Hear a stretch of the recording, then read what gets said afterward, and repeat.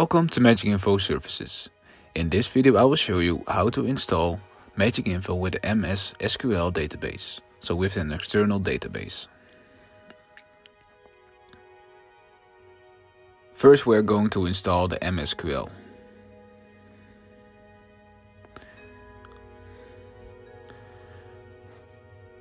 We are using a 2016 version of the SQL server.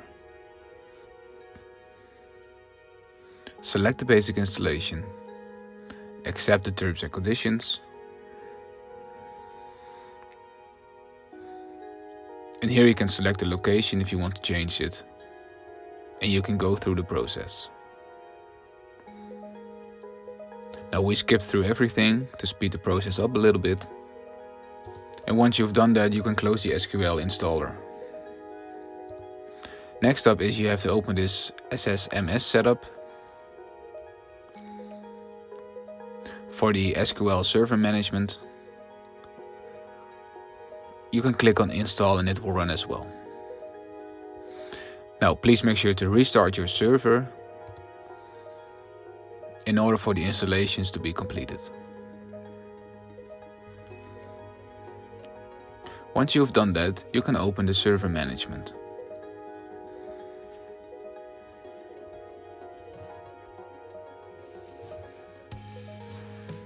Here you can select the server name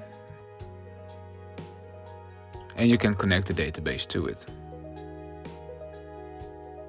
Once you've done that, you can also open the SQL server configuration, and this is the configuration manager. First we're gonna go to this tab and enable this option and press OK. And now you can see it's enabled.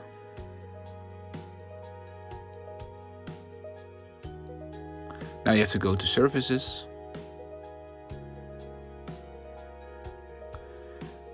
right click and restart the server.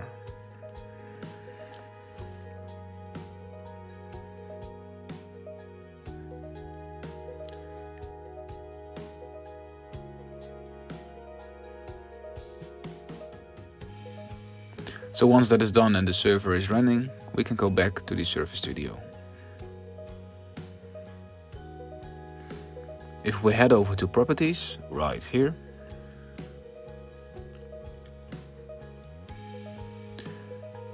we head over to Security and select the SQL server. Hit OK.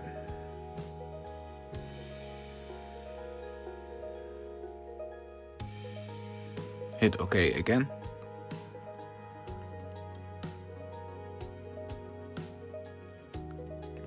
And restart the Server Management Studio again.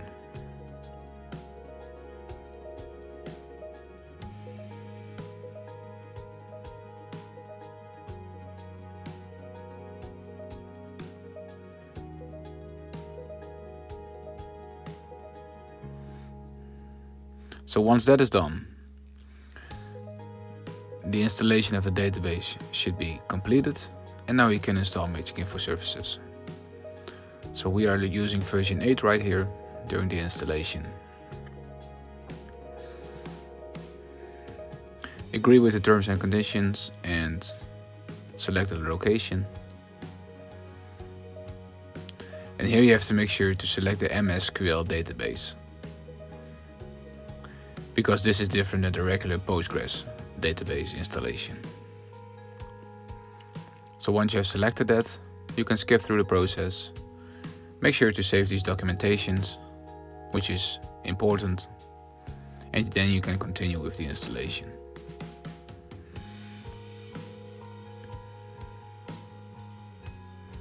So once that is done, all files have been installed right now, all 3 of them.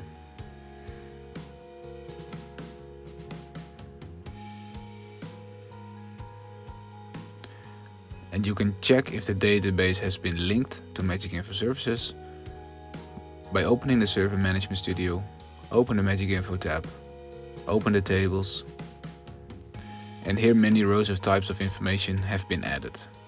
which confirms that the database has been created. Now, if you do not have all those information fields, please reach out to us because something might have been going wrong during the installation. So whenever you've done that, you can now sign into MagicInfo Services.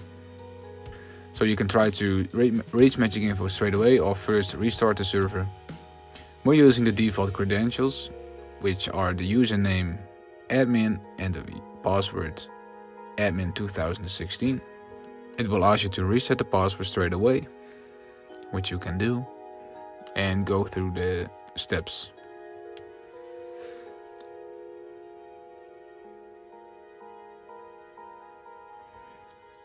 And now you can head over to settings, license info, and this is where you can activate your free license. And this is the process for installing an MSSQL database server with MagicInfo in case you want to use an external database.